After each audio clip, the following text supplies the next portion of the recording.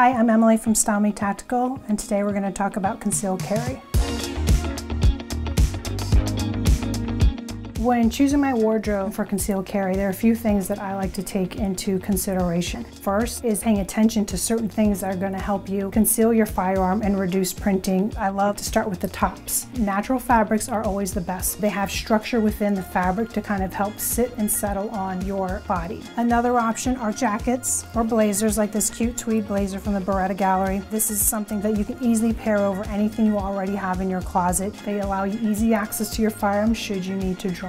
Things that you should start looking for and things to consider are the bottoms that you're wearing, whether that be a dress, slacks, or denim. It's one of those things, again, where you just want to play around with what works for you. Pick out outfits that you would normally wear, put on your concealed carry setup, and then wear it around your house. See how it feels, what clothing works for you, to see what's going to help you carry more consistently in this lifestyle.